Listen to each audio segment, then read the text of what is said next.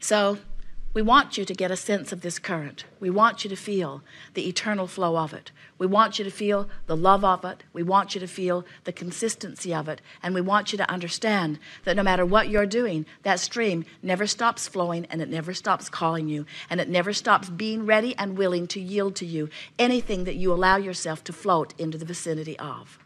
So when you leave this gathering, if you will have but one new idea in your mind, and that is, I am going to go with the flow. I am going to do my best to let myself go in the direction of that which life has caused me to become. When Esther met Jerry, she could feel the call of Source. No one else in her life thought she should go.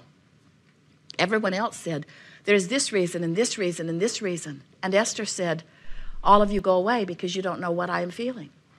And even Esther did not understand that they had set forth intentions even before their birth. Even Esther did not understand that powerful call of Source. Esther did not realize that every day of her life, she had been living life and coming to the conclusions that would lead to this work. And she did not realize that every day of Jerry's life, he had been living life and coming to the conclusions of doing this work. And she did not know, nor did he, that downstream for both of them, there was a coming together of that work, and that when each of them, individually, not even knowing one another, began to follow their bliss, that the stream would lead them to one another and to that which their life had caused each of them to become. You see how it works? Once they came together and they started comparing histories of who knew who, they realized that if they had not met through the path that they met, that there were 20 or 30 other avenues through which they would have met. One day they were driving down a street in Fresno, and Esther said, I used to live in those apartments. And Jerry said, I used to live in those apartments. And Esther said, where did you live? And Jerry said, I lived in the downstairs unit right next to the laundry room. And Esther said, I lived in the downstairs unit right next to the laundry room. And when they figured it out, Jerry was the tenant that moved out right before Esther was the tenant that moved in. Universal forces are constantly bringing you in vibrational alignment with that which you are. And the more you are willing to go with the flow of who you are, the more you begin to rendezvous. But so many of you, instead of going with the flow, you're using so much other criteria, like what does that one think, and what does that one think, and what does that one think, and what does that one think? Instead of understanding that the source that is within you knows who you have become, knows everything about everybody in relationship with that which you are, and is arranging circumstances and events every moment of every day in order to yield to you the most right now in this red hot minute in terms of manifestation of that which you have been asking for. It is a veritable fest of creation that you are upon at all times. And unless you are following your bliss, unless you are doing your best to turn and go with the flow, you're missing out on so many things that you have been asking for, and that's what negative emotion is. Negative emotion is that feeling of me not letting myself become that which the larger part of me has become.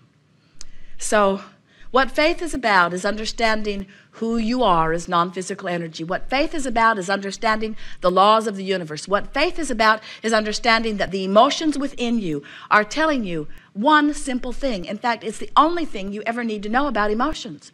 We said it years ago, and we'll say it even more emphatically now. There are only two emotions as far as you are concerned at any given point in time. One feels bad and one feels good. One feels worse and one feels better. Never mind what all of the options are. Never mind what you used to feel. Never mind what they feel or they feel. You've only got one choice right here and now. Upstream, downstream, upstream, downstream. In fact, you don't even have to make the downstream choice. Just stop making the upstream choice. Just stop. Just let go of those oars. Just stop beating the current. Get off that user group online.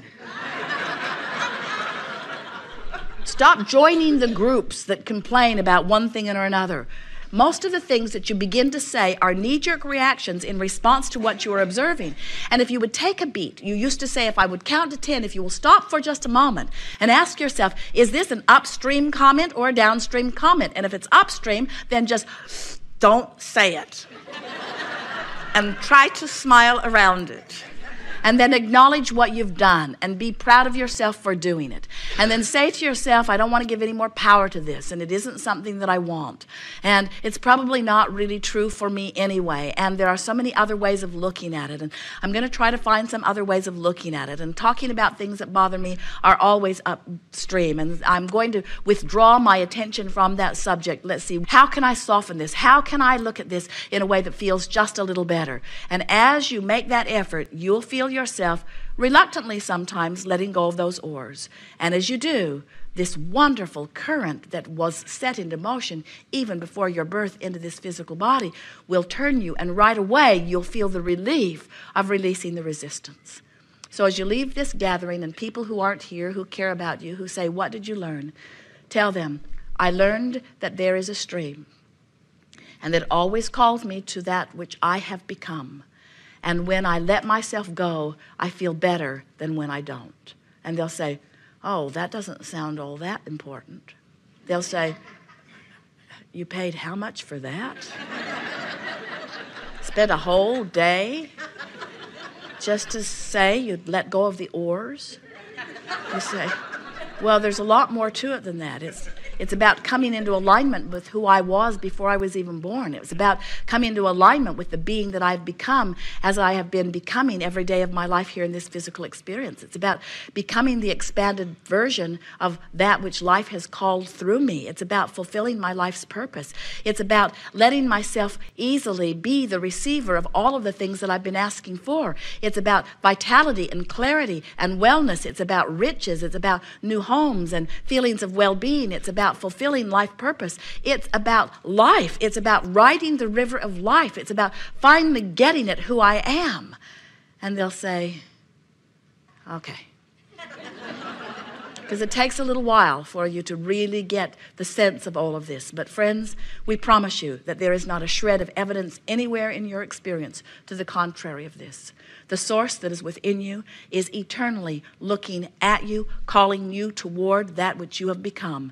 And when you go, life is ecstasy. And when you don't, not so good.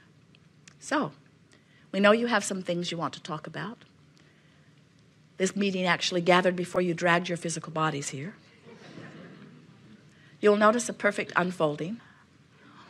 Some things begin right here, then there. Yes. Thank you. There must be a way to tighten that.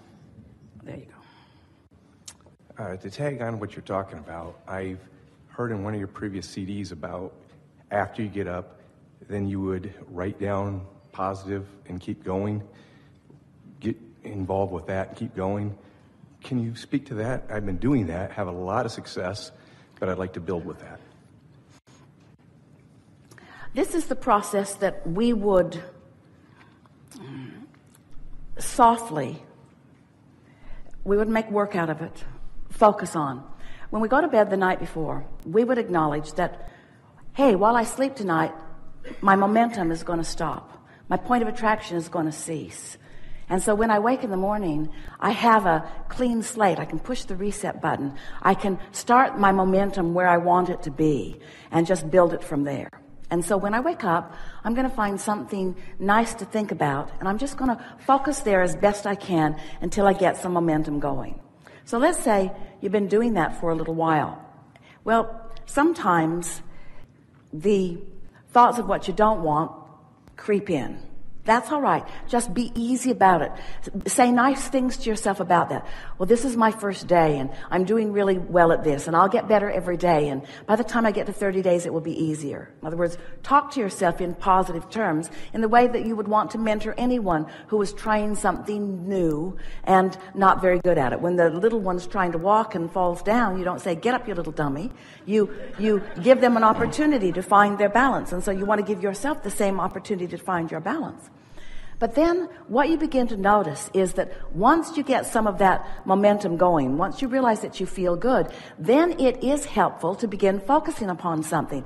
Esther likes to, especially recently, meditate early in the day if possible, because and what she's been doing in her meditation, sometimes she gets the Getting into the Vortex meditation CD that has several different subjects on it that you can focus upon. And sometimes she just sits with the intention of breathing a deep breath in and a long breath out and just doing that for 15 or 20 minutes. But what she has discovered is anything that she does early in the day with the intention of maintaining that vibration of no resistance makes it easier and easier and easier through the day. And so you could, if you are able to get into your day and have maybe 20 or 30 or 40 minutes before you're inundated with all of the other things that are necessary for you to do. Start out with thoughts that feel good. Bask in the deliciousness of your bed. Make a very short and easy list of things that you appreciate, and then maybe slip into a few minutes of meditation. And with that process, you will set the vibrational tone for your day. It is our promise to you that if you could get into a day like that, your point of attraction will be different than it was the day before. It would be different than it has ever been, because it's a new day. And the things that begin to flow into your experience will leave you smiling again and again and again, because you will recognize that you got out of bed on the right side, so to speak, or that you got off on the right foot, so to speak. What you want to show yourself is that you can control the direction of your thoughts. And until you show yourself that, do you accept that you create your own reality? We'll just throw that out to you. Conceptually, most of you who are coming to these gatherings would say yes. So then we say, if you accept that you create your own reality, do you accept that you do it through your vibrational offering? And if you accept that you create your own reality and that you do it through your vibrational offering, then you must understand that your vibrational offering is what you're thinking about. And the only way that you're going to know how you're doing is by caring about how you feel. So if you wake up with the intention of feeling as good as you can feel for as long as you can feel it. Some of you want to get out and take a walk. There's a really good reason that you want to do that. You've found that you feel better when you do that. You found that your body likes that. You feel that you're more lighthearted and you feel more upliftment. In other words, you gravitate naturally toward the things that feel good. Just gravitate toward the things that feel good on purpose for a little while. Pamper yourself. Pamper yourself with a good night's sleep. Pamper yourself with thoughts that feel good. Pamper yourself with deep breathing. Pamper yourself with plenty of water. Pamper yourself with getting outside and moving your body. Pamper yourself into alignment with who you really are, and then face your day. Then think about the things that the world is dealing with, and notice how different thoughts are coming to you from that vibrational vantage point than from that complaining, don't want to get out of bed vibrational vantage point that you may have been experiencing. I've been actually getting up and writing them down. And I believe in one of your CDs you mentioned you had also done that. That's helpful. Anything that helps you to focus. Yes, and I've been doing that, and each day I come up with something different. A lot of days it's the same thing, but it starts my day in the right way. From there, I don't have as much success. I get in a good spot when I wake up. I get myself in a good spot before I get out of bed, and then I'll get up and start writing it down, and that seems to really propel my day. Whatever it takes. And whatever it takes. Whatever it takes. Whatever it takes. Okay. On one day it might be one thing. On another day it might be another thing. You don't want to do the same thing every single day. You don't even want to take the same walk on the same trail every single day. You don't want to run into the same people every single day. You don't want to have lunch with the same person every single day. You are expanding beings. You're reaching for more. There's so much in your vortex that is calling you. And we just want you to find some way to put yourself in this neutral place where that can call you. Because we promise you, if you wake up and you can maintain this neutral vibration, that vibration will call you. That's the path that will call you.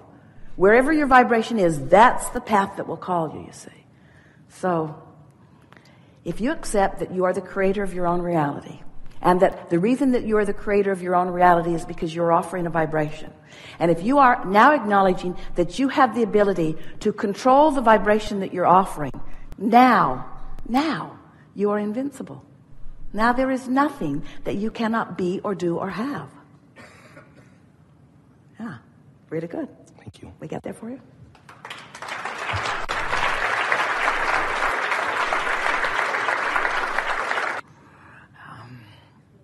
There is great love here for you. And as always, we remain stubbornly, joyously, eternally in the vortex.